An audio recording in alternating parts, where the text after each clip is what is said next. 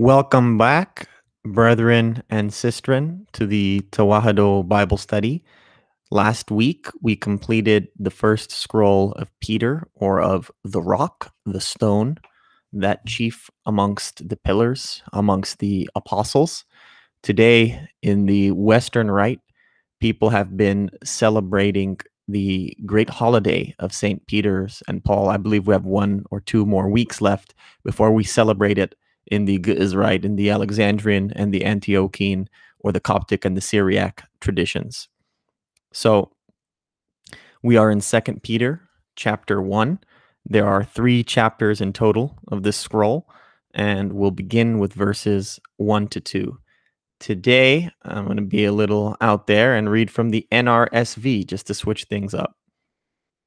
Simeon Peter, a servant and apostle of Jesus Christ, to those who have received a faith as precious as ours, through the righteousness of our God and Savior, Jesus Christ.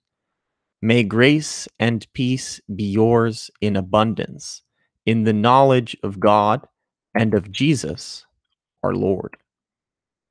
Here we have the second scroll of Peter, beginning with the idea that he is a servant and that he is an apostle, one who is sent forth from Jesus Christ.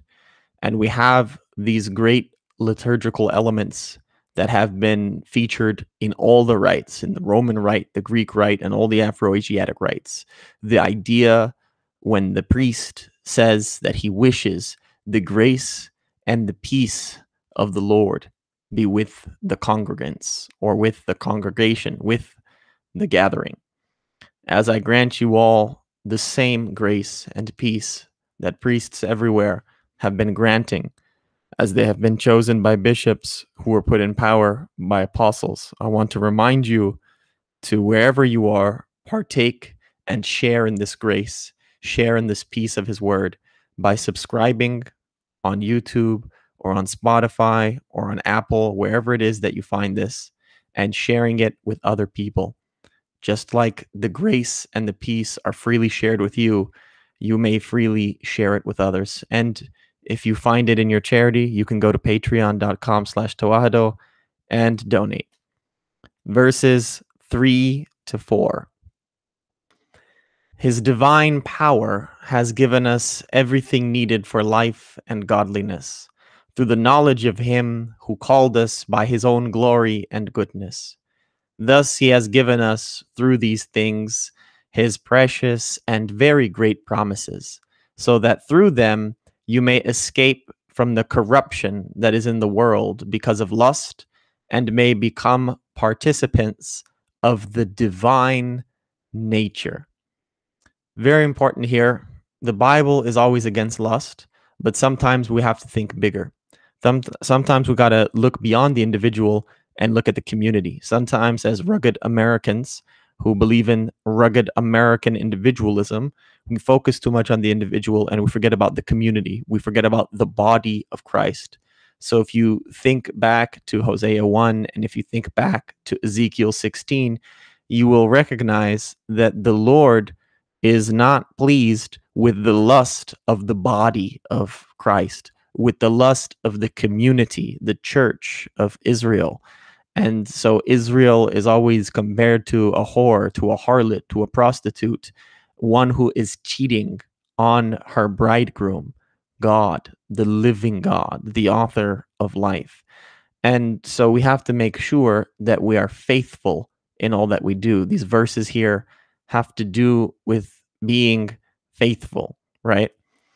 He is calling us to be faithful. We are not calling him to be faithful. He's calling us. He's reaching out to us. The primary way in which he reaches out to us is by having people attend to the public reading or recitation of scripture, and then nagging us in myriad ways till we get the picture, whether it's an individual revelation or a series of witnesses who keep bringing us the same message. I know that's how I was dragged into the diaconate and really compelled. And so you can be too.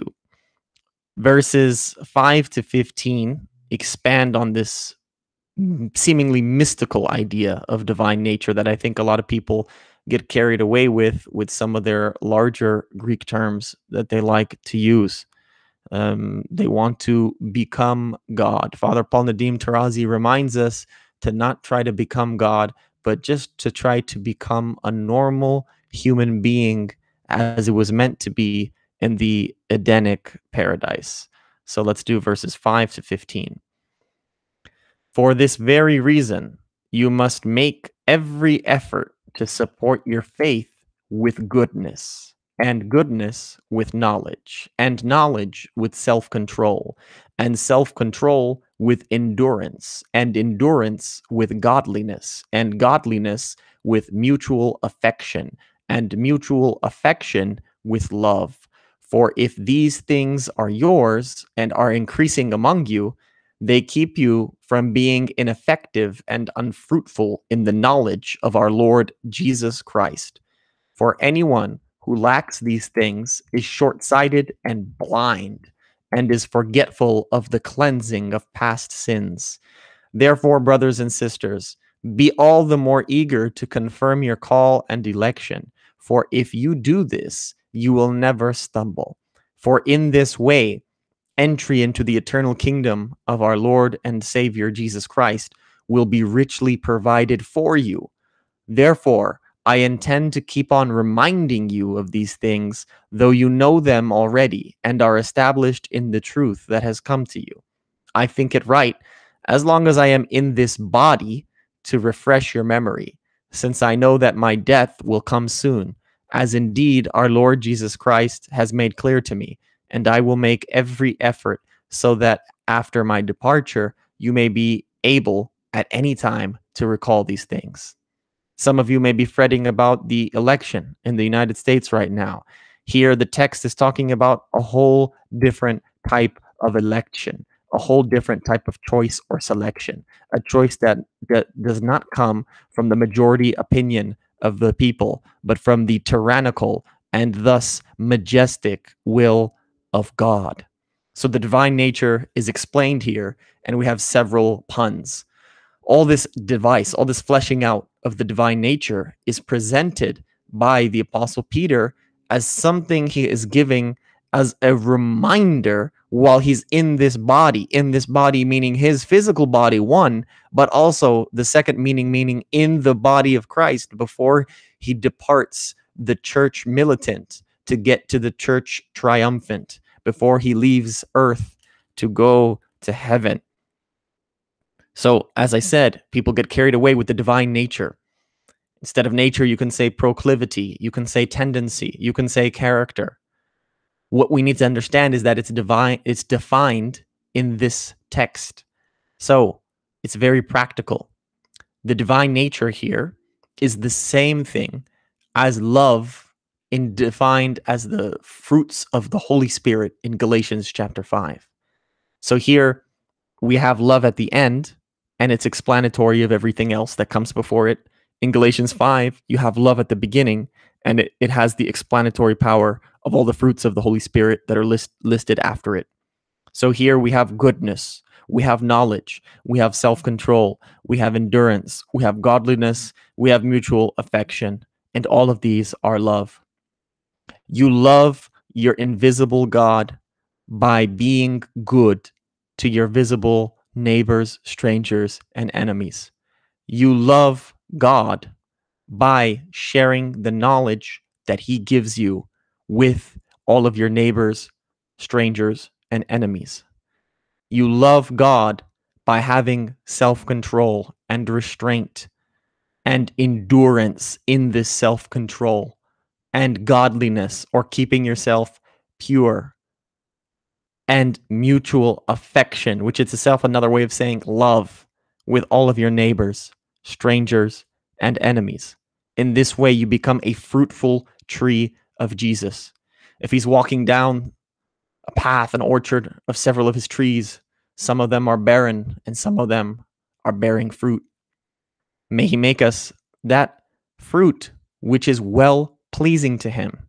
That is what we sing as we are delivering the communion, his flesh and blood, visible in the bread and wine, we come down, the clergy, and as we are giving his flesh and blood to the communicants, we sing this hymn, and the communicants sing along with us. Give it to me, grant it to me, grant me the privilege to be a tree that bears fruit that pleases you. The Lord is not interested in tangerines. The Lord is not interested in apples, nor is he interested in pomegranates. He's interested in love expressed through goodness, knowledge, self control, endurance, godliness, and mutual affection. And he sent forth the apostle Peter, the rock, not to be with us forever, but he gave him a word so that when the rock would depart, his word would remain. And in that word, we have a written life-giving message that is a refresher of our salvation until the Lord comes again, which we'll get into in these final verses.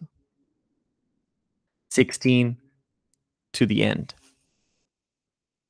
For we did not follow cleverly devised myths when we made known to you the power and coming of our Lord Jesus Christ, but we had been eyewitnesses of his majesty.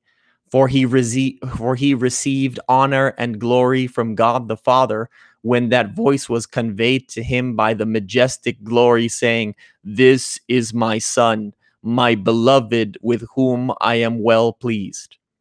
We ourselves heard this voice come from heaven while we were with him on the holy mountain. So we have the prophetic message more fully confirmed.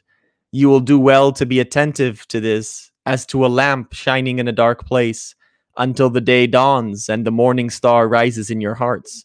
First of all, you must understand this, that no prophecy of Scripture is a matter of one's own interpretation, because no prophecy ever came by human will, but men and women moved by the Holy Spirit, spoken from God.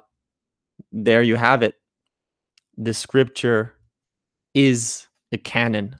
The Scripture is put together. The Scripture is a series of literature with one message that the church has been interpreting for a long, long time. So we need to eat that Scripture and find its life-giving message, which is not found in pagan or secular rhetoric. It's not based off the brilliance of the apostles. In the Acts of the Apostles, it says they were unschooled and untrained. They were ordinary men that were given an extraordinary revelation of righteousness directly of Jesus. In the Israelite tradition, we say this happened at Mount Tabor, Dora Tabor. The Transfiguration, it is called, according to the Greek rite. It is one of 9 great holidays in the Israelite. And it is when he was whiter than anything that they had ever seen, purely majestic, to use the words here. And here in these verses, there's a line that I use. Jesus in the Transfiguration is defined by the voice of God as Davidian or Davidic and Enochian. David means beloved. Enoch, although he means the one who is dedicated, his story, at least the son of Jared, not the son of Cain. The son of Cain is a bad Enoch, but the good Enoch, who is the son of Jared, ends up being well pleasing to God, and so he translates him. It's this funny word in the Bible. He translates him. He takes him away so that nobody could see him. So here, by being well pleasing, our Lord Jesus is Enochian. By being beloved, he is Davidic. So he represents the character of the biblical David and the biblical Enoch. He represents the Ketuvim, which are the writings, the wisdom literature of the Older Testament or the Hebrew Bible, as well as the Torah, the instruction, the law, the Pentateuch, those first 5 books as well. So whether you're a Sadducee or a Pharisee or a Gentile, you are ready to accept Jesus for fulfillment of that which you hold as scripture. And he is bringing you a word which will be a lamp unto your feet, as it says in the Psalms, in a dark place till the day dawns or till judgment comes, and the morning star, who is the judge, rises in your hearts, which is your thoughts. They believed that the celestial bodies were deities. And so the God man, Jesus Christ, the morning star, the judge, will come again to judge the living and the dead. May he make us unashamed upon his second coming.